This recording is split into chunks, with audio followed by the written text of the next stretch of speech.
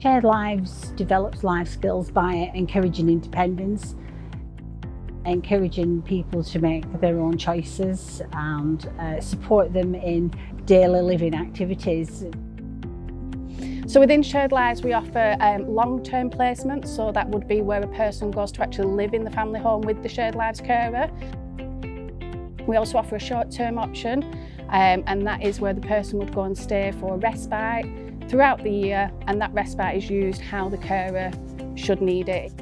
It's for people who just live within the community of Blackburn and Darwen. I mean, in Shared Lives I'd say it's about openness. I do believe in it. I think it works, because if you get the right service user and the right carer, you can have massive results. Well, when I first met them I was shy, and then when I moved in with them I started building my confidence. When I first came into Shared Lives I was a bit shy and when I met new people, but now I'm just confident than I was before. I'm not really shy when I talk to new people. We've had a very positive experience with Shared Lives. They're all caring, they're all kind, and I love them to bits.